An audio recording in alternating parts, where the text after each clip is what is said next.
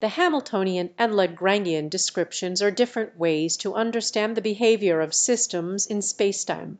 In the Lagrangian description, we focus on the path or trajectory that a system takes as it moves through spacetime. We use equations called Lagrangian equations to describe the motion of the system. On the other hand, the Hamiltonian description focuses on the system's energy and momentum instead of the path it takes. It uses equations called Hamiltonian equations to describe the system's evolution in time. In simpler terms, the Lagrangian description looks at how a system moves, while the Hamiltonian description focuses on its energy and momentum. Both approaches are useful in studying and analyzing different physical systems.